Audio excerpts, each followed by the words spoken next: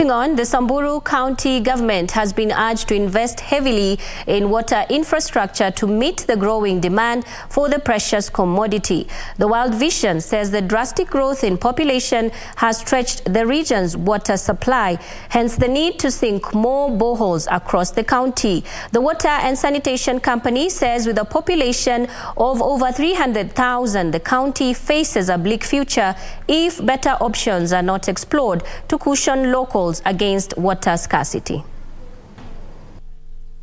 Some of the key initiatives that we have done is sponsoring of the water tanks in the northern corridor areas. Our environment is conserved by having water accessible in all areas and in all persons. People today connected by and having tap water in the region of only 3,000. It's an indication that we still have a long way to go to provide tap water for communities. But there is potential for groundwater in Samburu that has not been exploited very well.